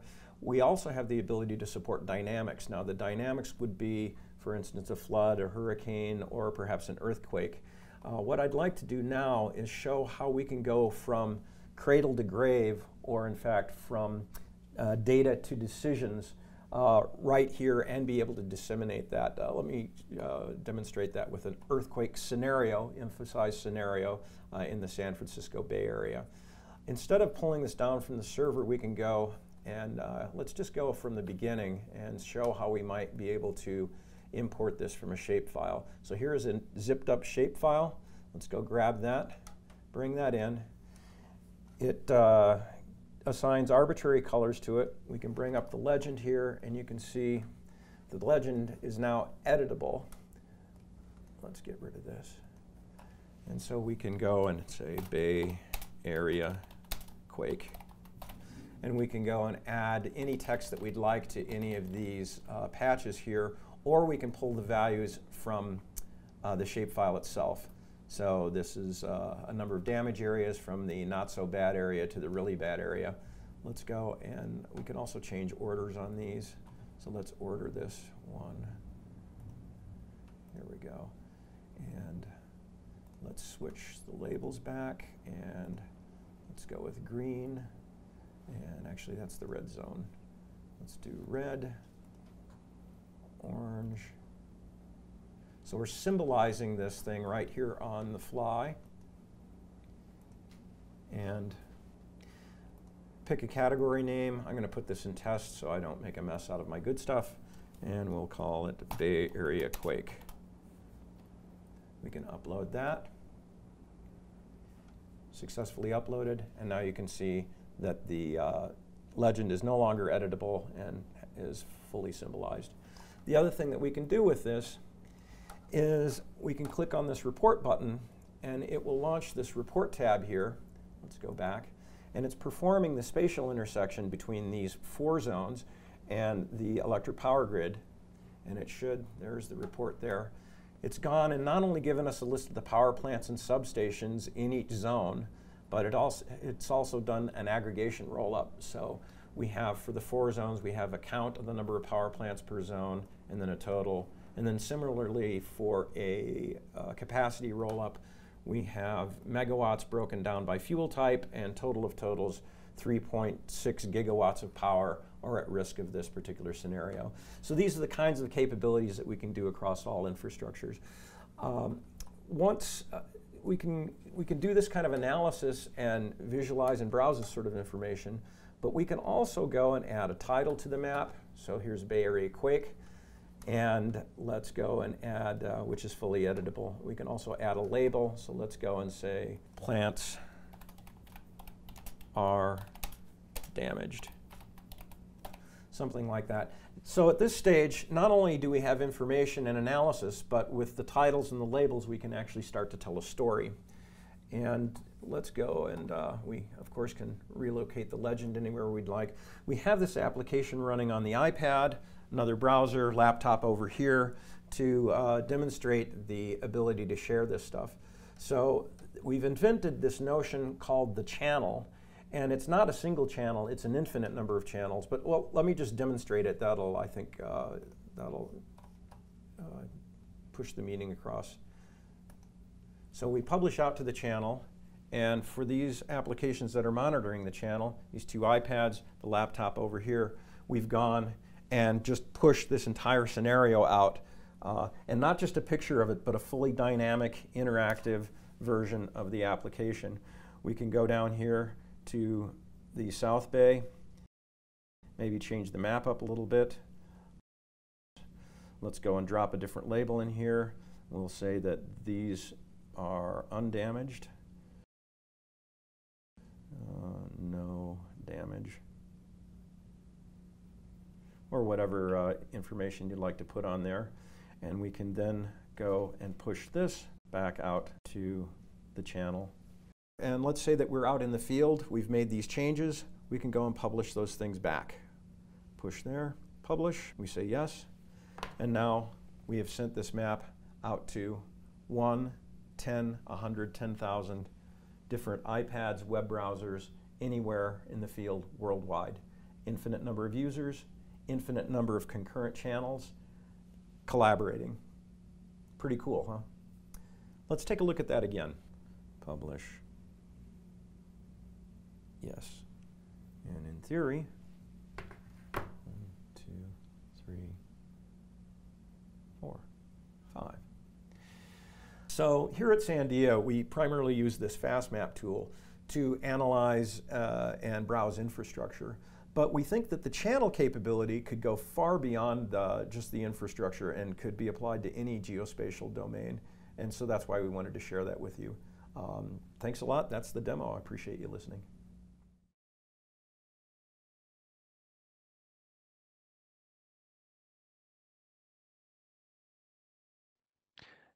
Anyway, that pretty much concludes what I had to show for today. Let's see. I think, again, I wanted to just mostly show a few examples of the kinds of work that we do here, but mostly just, I guess, bolster that we do have a pretty capable geospatial team and some existing frameworks to build just about anything on. So if there's any interest, I hope folks will think of us here at Sandia. Thank you so much, Leo. I do want to be mindful of the time. We are running long, but we will continue and have our last two presenters. So for the folks who have joined today, if you can hang on as we get closer to the hour, we would very much appreciate it. Next up, we have Richard Burnoff, who is our final speaker from Sandia National Laboratories, and he's going to walk us through the Landfire tool. So Richard? Hi, can you hear me? I sure can. Oh, great. Well, thank you for inviting us. We have a project. The objective of our project is to demonstrate the societal benefits of remote sensing and other contemporary natural science data in wildfire management decisions. We've mapped this data into information to establish a value and use of the data in an actual application. As you can see, it's a very integrated team from all over the country, and that we have social scientists like myself, an economist, geologists, biologists, and a whole other ists. But anyway, next slide, please.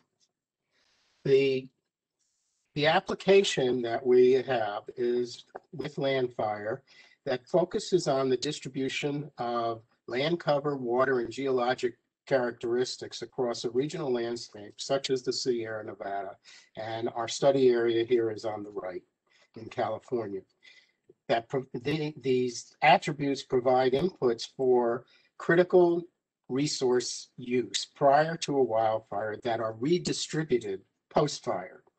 The spatiotemporal risk analysis I'll be describing will be useful for short-term mitigation and restoration decisions, and for longer-term strategic resource management and planning.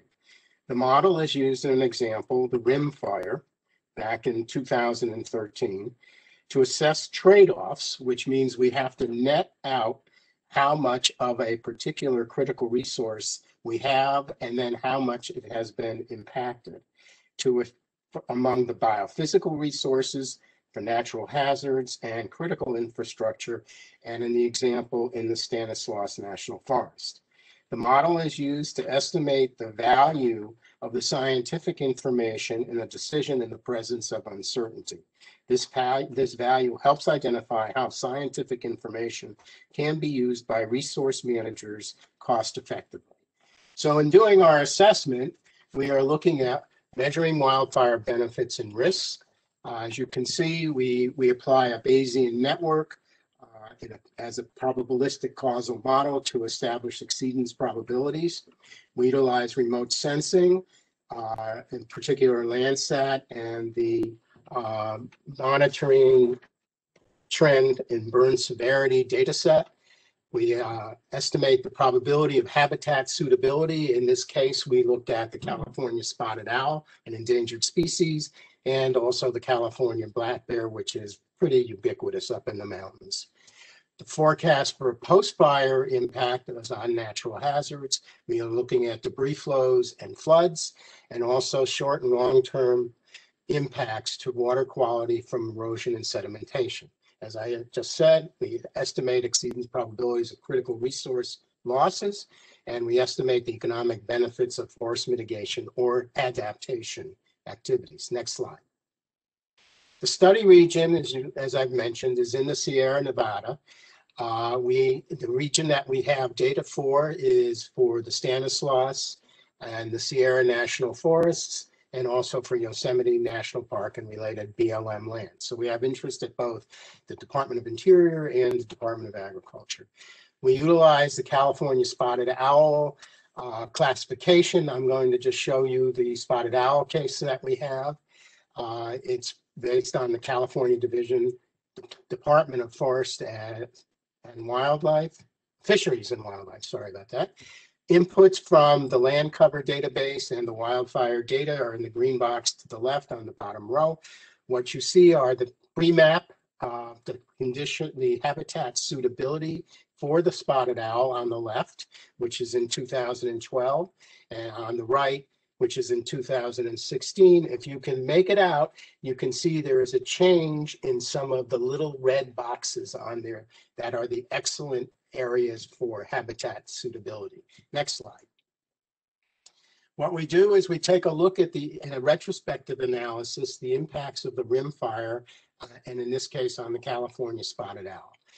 What you see on the left side is the MTBS, or monitoring burn trends, transition of how severe the burn was from the rim fire that went from the Stanislaus into Yosemite National Park. On the right, what you have is what we consider what are the suitability transitions pre to post fire. And in some cases, we have an increase, and in some more cases, we have a decrease in the habitat suitability for the spotted owl. We look at two measures of risk, and one of the things that we use from macroeconomics is what is called a Lorenz curve. A Lorenz curve takes a population and distributes it according to how much of that population is at risk to whatever the disruption might be. And so what we have here in this graph is how much, if we had perfect equality among the different categories in a statistical distribution, we would have the 45-degree line on this graph. The more nonlinear this graph becomes, the more unequal, unequal the population is among its different quantiles. So we measure two kinds of risks, two measures for a risk analysis. One is economic inequality, which is a measurement of the distribution and redistribution of the economic benefits. And also we looked at biological inequality, measurement of the distribution of the habitat suitability. The impact is the redistribution. So the difference that we have before and after between years 2012 and 2016, we're using the Landfire mapping tool, and those were the 2 years that we had access to data, is that change is showing that there's an increase in the equality economically. Well, next slide, please. What we did is we looked at the cost effectiveness of a hypothetical prescribed burn program. What's interesting is when we were doing the study, like I said, we found that there was an increase in the equality for the economic values. However, we found that, and we do have biologists on the project who said, wait a minute here, we want to save the best habitat. So we found that there was, if you had that as an objective, it was a minus. So that what we found in our cost effectiveness of the hypothetical prescribed burn is that we took an area, what this is this is the area of the rim fire and ranked the grid according to those conditional probabilities on the earlier regional maps, and identified areas according to USDA that had areas of high suitability and had historical information that there were spotted owls or spotted owl territory, nests, things like that in that particular area. So what we wanted to do was test a particular case study, which was to identify in that area A there on the map. Our grid, by the way, is 1 kilometer on a 1 kilometer grid, so that we are looking at decisions on the ground using the regional data that is available to us. And as you can see, we tried to protect 16 high suitability quality cells. Cost us $1.5 million to do it. We found that there was a willingness to pay on the part of visitors that for the habitat suitability, not the owls, since you cannot come up with a willingness to pay for California spotted owls, slightly under. So what we found is that that's a pretty good decision to go ahead with the prescribed burn, but that it did have a slightly negative value.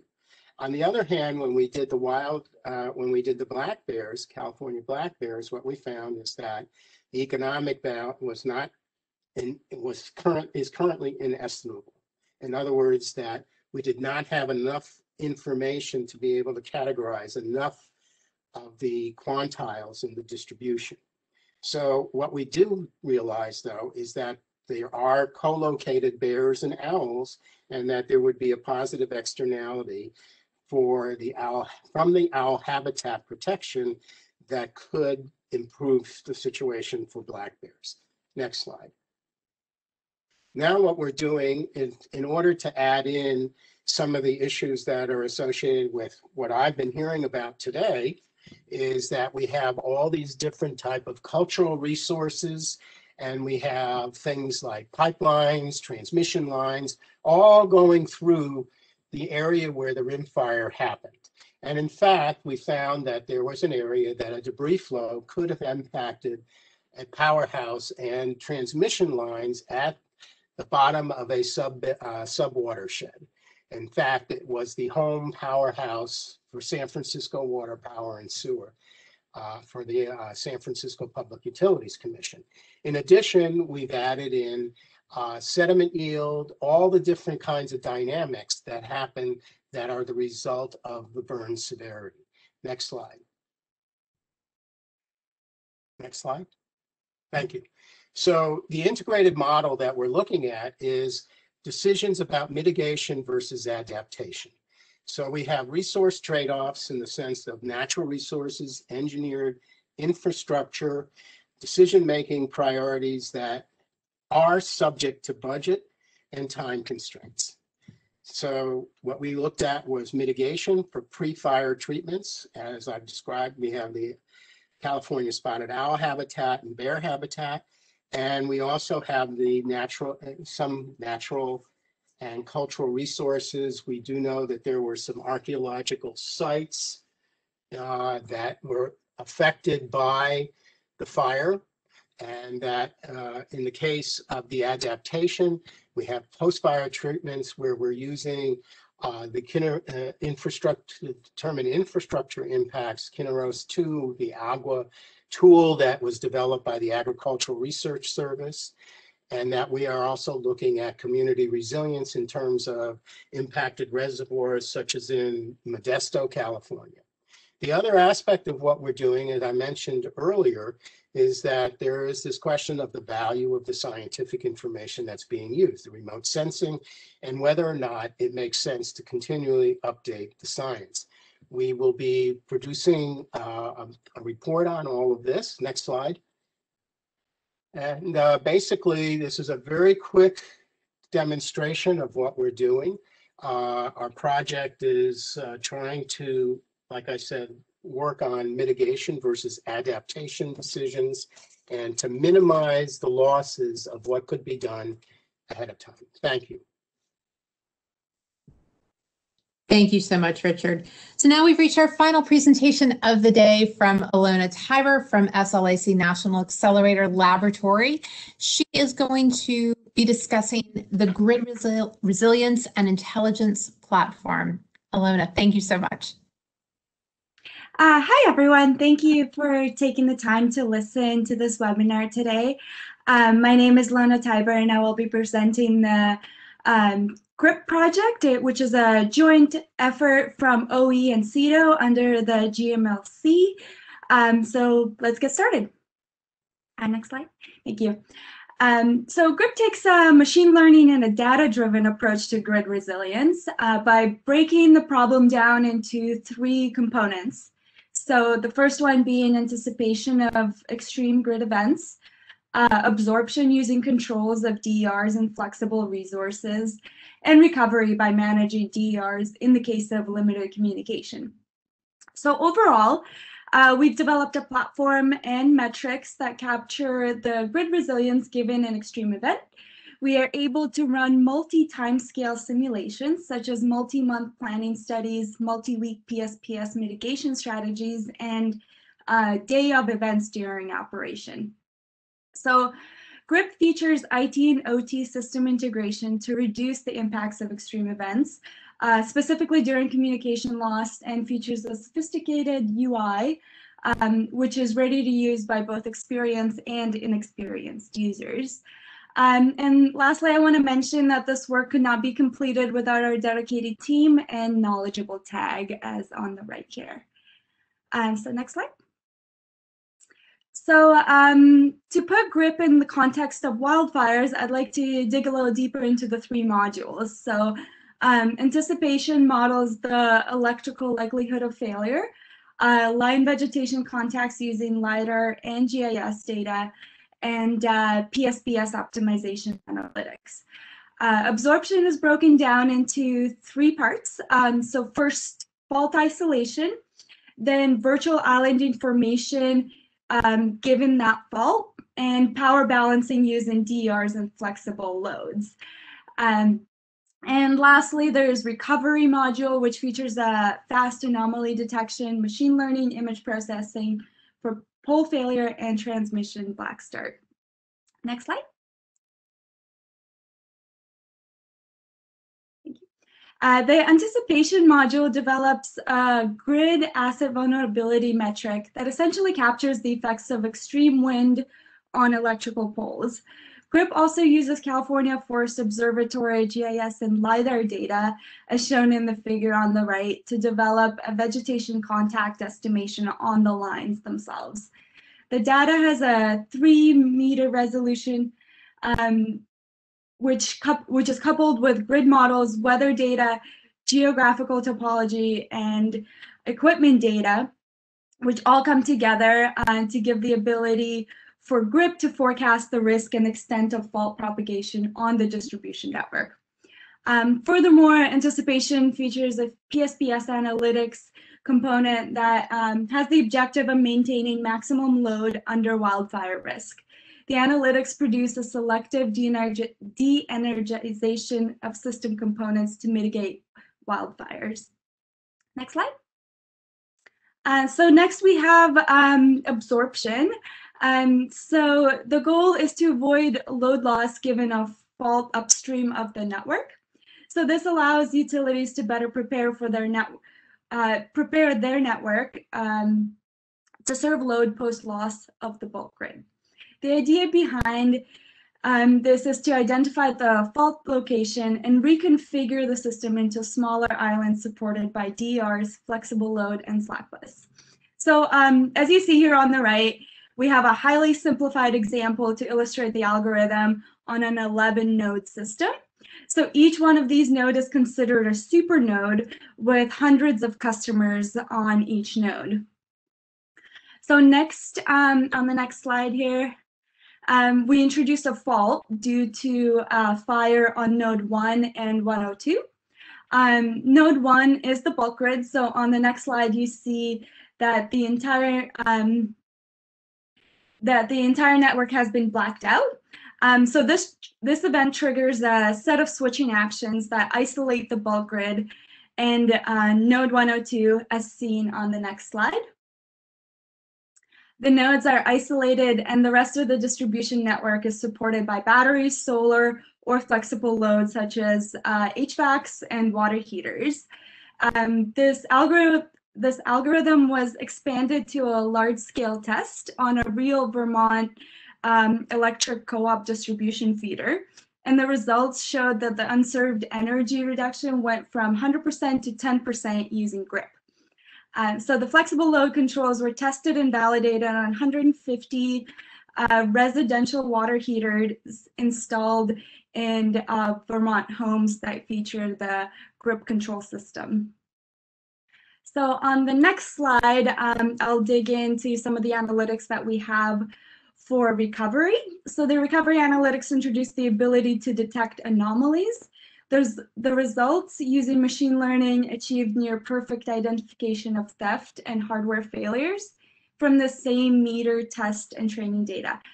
Fast anomaly detection was implemented as well for real-time detection during these operations. GRIP also developed analytics that ingests video data, and with the help of machine learning was able to define the pull, tilt, and the failures. Additionally, recovery module contains analytics that assist with transmission black start that determine the optimal sequence for de-energizing generators and switch operations to restore power in transmission networks. So on the next slide, I'd like to go over GRIP's integration with other tools and deployment. GRIP is designed with technology agnostics in mind. So the platform integrated with data sharing tools such as OpenFIDO is able to implement SIME converters and equipment library conversions for ease of use with GRIP. The tools also support on-premise and cloud deployment such as GCP. And I'd like to mention that GRIP uses an agent-based power flow solver called HighPass GridLab-D with a pre-commercial level solver capable of large-scale studies of distribution network analysis. Additionally, NRECA, as our key partner, has integrated GRIP's analytics into their OMF co-op platform that hosts users from over 176 utilities, vendors, and universities nationwide that are using the GRIP analytics right now. We are currently deploying GRIP's resilience analytics with the California IOU, which is facing wildfire risks that GRIP aims to assist with. And lastly, GRIP deployed 150 thermostatically controlled devices with the absorption algorithm that was able to effectively test and validate the controls for the resilience use cases. So on the next slide, I'd like to thank you for listening and the Department of Energy for support with our project. If you'd like to collaborate, deploy, or help test our tools, please don't hesitate to reach out to me at the email listed here. Thanks again.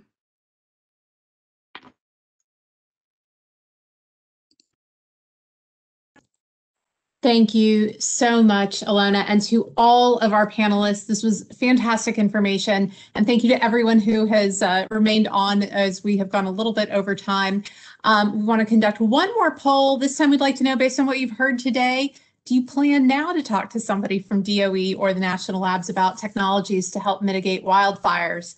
And so while we have run short on time, we are not going to be able to get to the questions. We are going to review them with our presenters today and try to share some of them on the webinar series website in the coming days. So thank you so much to everyone. Thank you to our speakers for your time and energy.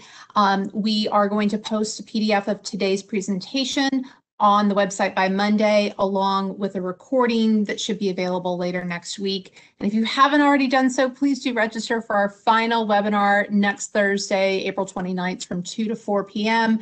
Our speakers are going to be focusing on modeling and analytic tools and post-fire analysis with our speakers from Lawrence Berkeley National Laboratory and Pacific Northwest National Laboratory. So thank you so much for joining us today. We appreciate it and have a wonderful day.